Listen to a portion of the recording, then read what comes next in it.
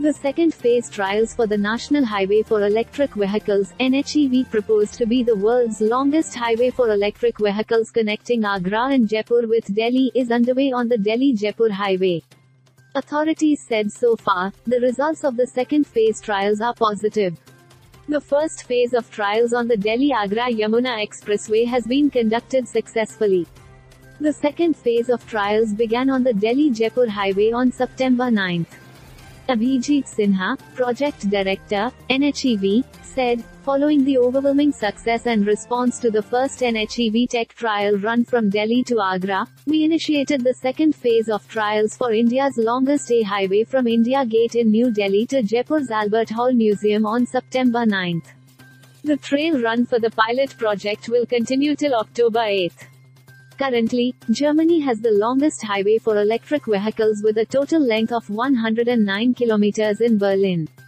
Once completed, the Delhi-Agra and Delhi-Jaipur highways will be merged to form one stretch and will be the world's longest highway. The total length of India's highway will be nearly 500 kilometers.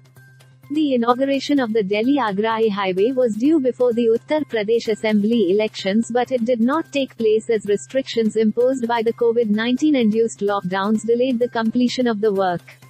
The 30-day trial run will also show a cutting-edge model of annuity hybrid mobility (AHEM) on the ground, validating the findings from the previous tech trial run on the Delhi-Agra highway. Once the trial runs are successfully completed, we will focus on developing the charging infrastructure on this highway, said Sinha. Talking about the charging infrastructure, the project director said, to start with, we have 100 electric cars and 25 electric buses for both the highways.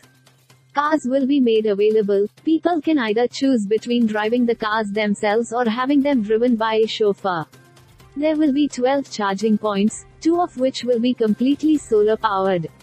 This will be the world's longest highway dedicated to electric vehicles. The charging stations on the highway will be profitable. One will not require any license to own and run a charging station, and the break-even of the investment will be 36 months. This will be the most profitable electric mobility project, said Sinha. The highway project for electric vehicles is a pilot project under the Union government's Ease of Doing Business initiative. Once completed, the highway project will be named Atal Harit Vidyut Rashtriya Mahama (AHVRM) after former Prime Minister Atal Bihari Vajpayee.